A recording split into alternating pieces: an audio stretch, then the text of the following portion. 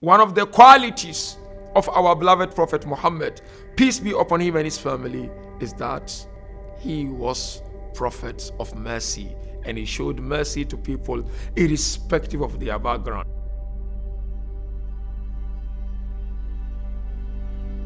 As Muslims, as believers, Quran made it very clear that our beloved Creator is a creator of mercy.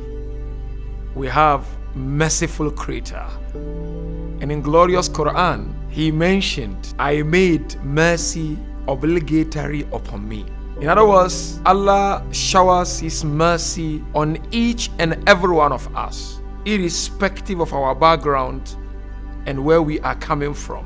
And the mercy of Allah is that he sent prophet of mercy to us. And that is our beloved Prophet Muhammad sallallahu alayhi wa alihi wa sallam. Whereby Allah mentioned in Quran, وَمَا أَرْسَلْنَاكَ إِلَّا رَحْمَةً لِلْعَالَمِينَ. Indeed, we've not sent you, O Muhammad, but as a mercy for the universe. Allah of mercy sent prophet of mercy to us.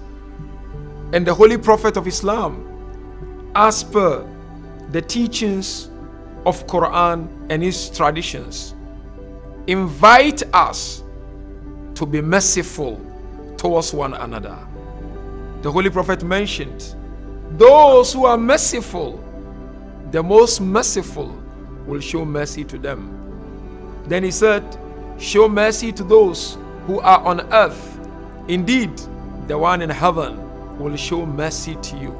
This religion, my dear brothers and sisters, is a religion of mercy. And we are all expected to be manifestations of prophetic mercy wherever we are, irrespective of whoever we are dealing with, either at school or within our communities or within our families. You know, the holy prophet of Islam, when he went to propagate and invite people to monotheism, he faced a lot of challenges. But one thing he would do was to pray to Allah Tabaraka wa Ta'ala to guide his people. In one dua he said, Allahumma ahdi qawmi fa innahum la ya'lamun. Ya Allah, guide my people because they do not know. And one time he mentioned also, bu'ithtu rahmatan lil alamin.